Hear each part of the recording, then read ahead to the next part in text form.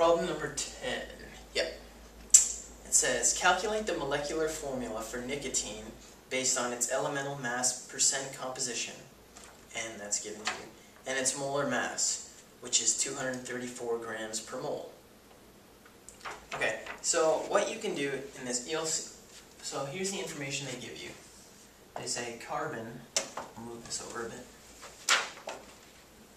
Carbon is 51.28% of the compound. Hydrogen is 9.40%. Oxygen is 27.35%, and nitrogen is the balance, which is 11.97%. And they want the molecular formula for the compound with the molecular weight of 234 grams per mole. Okay? So, what you can do in this case, you can assume, alright, let's suppose that we have 100 grams of this compound. So what would that tell you? Well, since, for example, carbon, you have 51.28%, that means that you have 51.28 grams of carbon. And likewise, you can just change all those percentages to grams. Now, I could have said 50 grams, and then we would have had to find 51.28% of 50. I just think that 100 is the easiest number to work with. So, carbon. We're going to convert, starting with carbon, we're going to convert all these to their molar amounts in the compound. So we do this by multiplying each one, or rather dividing each one by its molar mass. So you have, for every 1 mole of carbon, you have 12.01 grams of carbon. So 51.28 divided by 12.01 is 4.27 moles of carbon. And likewise, so you're going to divide the hydrogen, 9.40, divided by 1.008, because that's the molar mass of that. So this is going to be 9.33 moles of hydrogen.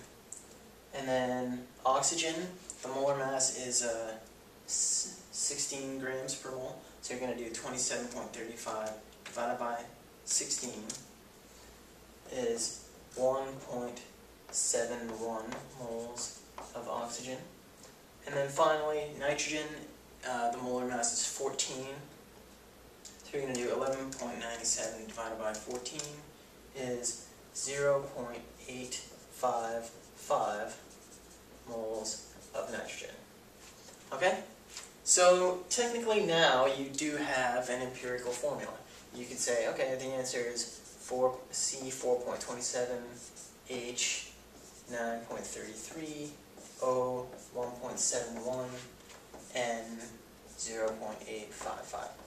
Okay? But you don't see molecular formulas like this. It doesn't look very nice. So what you can do to make this a bit nicer is divide the empirical formula a bit nicer, is to divide each one by the smallest one.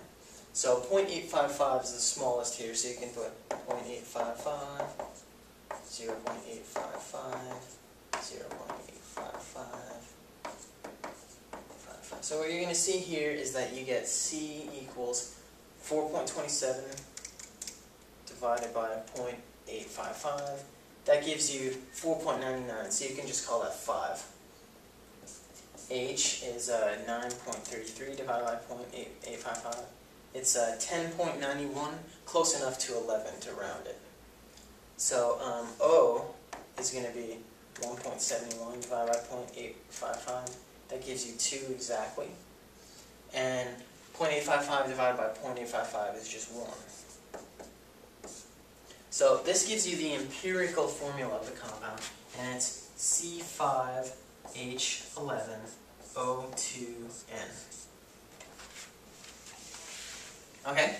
But this isn't necessarily the molecular formula of the compound, it's just the empirical formula. But what we can do is we can test if this weighs 234 grams per mole. So we're going to have 5 carbons, so 12.01 times 5, plus 11 hydrogens, 11 times 1.008 plus 2 oxygens, so 2 times 16, plus 1 nitrogen, plus 14. So this guy weighs 117.138 grams per mole, which is not the molar mass that they gave us for this compound. But we can see what we have to multiply this by to get that mass. So what we do is we take that molar mass, it's 234, divided by 117.138. 234 divided by that is basically 2. Okay, so if we multiply this whole compound by 2, that will double the mass and give us the mass that we need. So your final answer is going to be C10H22O4N2. And that corresponds to answer choice 4 on your test.